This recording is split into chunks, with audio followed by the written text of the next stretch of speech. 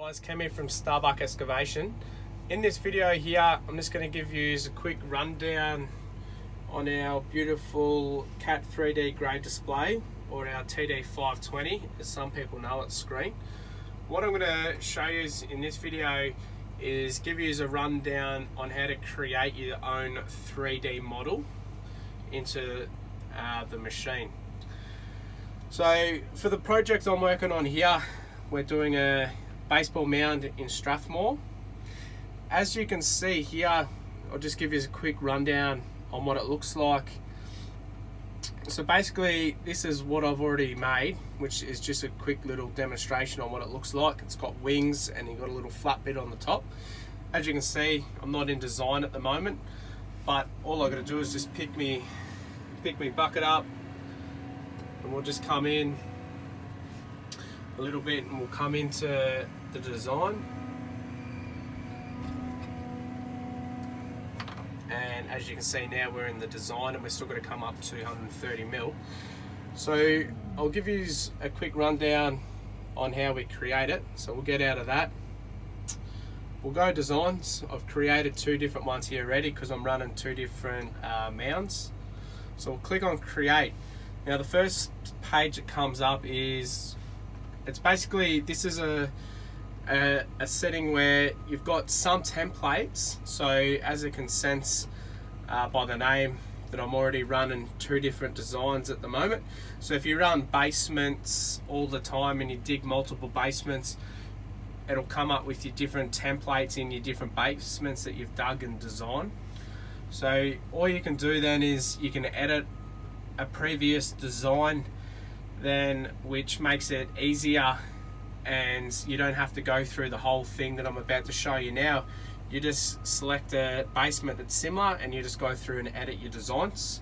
I'll make another video on that next, but in this video I'll show you how to create what I've already done.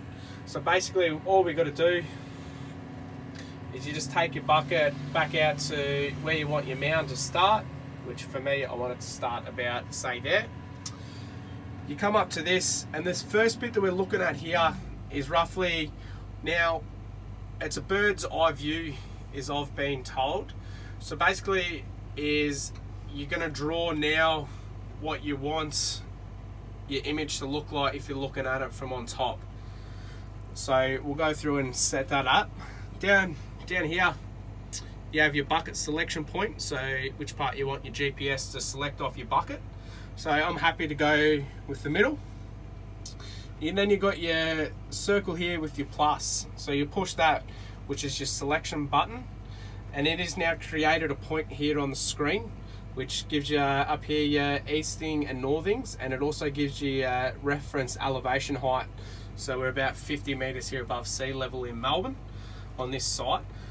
So what we'll do is we'll track around to the next spot where I want to do my next design.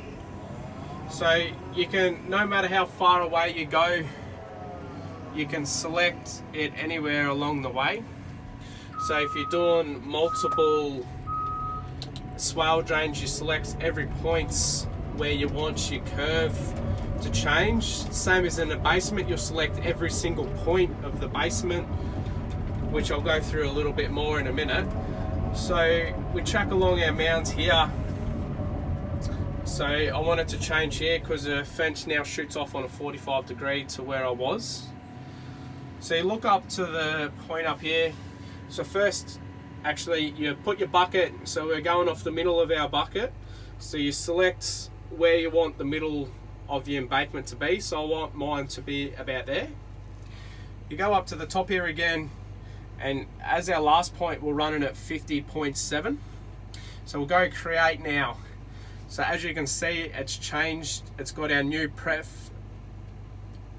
put in down here, which is now 50.3. So if you can either leave it like that, or if you want to run at the exact same height, all you do is you click on it and you just tap in what you want it to change. But I'll leave it at that for now. So now we'll just go up a bit further here to our next point that I want to select. So you just move around and the machine, as you can see, it moves with us because it's running off the satellite, so it knows exactly where we are. So it's going to follow you to wherever you want to go, and it'll pick you up here on the ground as long as you've got good connection and everything to all your satellites. So if I'm tracking along here and I want it to finish, say here, you can either select your point at where your bucket is on the ground and you can change your elevation height again, or you can put it up the top here, say I want it to be roughly fence height so people can see over, and that's fine. We go back down to here and we select our point, and it has selected our point and we're pretty close in what it looks like. We go to our elevation. Now the elevation here gives you your elevation, so we click on this little circle with the checkpoint and we go edit segment, which now lets us look between all our points. So you can select 2 different points. So as you can see that I was pretty close and it was flat there, so it's got a 0. But what I want to do is go between these 2 points here, and as you can see between them points there, we've got 28 meters for the whole length of the distance that I've just traveled, and we've got 7 mil fall between these 2 points that are selected. So we then click on that and say we want it to be 500 mil fall, so you go decimal point 500, we go yes. Now that becomes a 1.7% grade from your start to your finish. And then so all this little button does down here, as you see, you push it and it aligns all your dots in a straight line, so it just realigns it. So we'll change that back to what we selected just then, and then it changes it again. So that's our bird eye view done. So now you go into your screen. Now this is where you draw what you actually want your design to look like. So for me, you just tap it once and then you drag it on your screen, and then it draws a 5 meter line there at 75%, for instance. Say for me, I want a 5.5 meter batter, and then changes it to 5.5 meters. But for me, because I want people to walk up it, that's too steep. You then go, well, hang on a minute, I want it at 20%. And then it changes your batter height to 20% there. So now that's done. You then tap again. Now you're drawing what you want the top of it to look like. So for me, I only want the width of my mud bucket on the top, so we'll go say 1 meter, and we don't want any fall on the top, we want it flat, so you get rid of that and we go 0. Yep, and now it's just straight. You go up the top here. Now if you want it 1 meter, we're going 0.500. We want to go half, because now you go down to your little spot down here and you can look, you got these little, looks like a W. You now push on that, and what it does is it mirrors your design on what you've done, so therefore you only have to design half your job if it's going to be the same both sides. So we want to go mirror from end, and then what it does now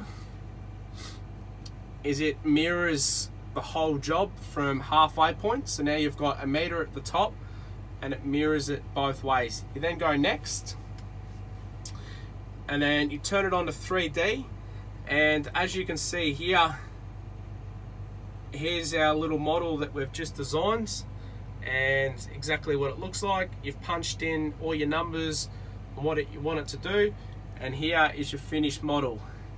And then you go along and you select where you want your bucket to start and all your alignment selections to start. So for me, I want to say go to the top. You go save. Yes, we want to change to that design. Apply. Yes, I'm happy. And there you go. We've got our new model here, designs.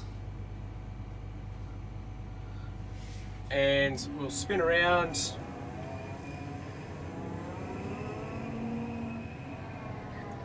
We're back on design, and we still got to go up because we're down so low here.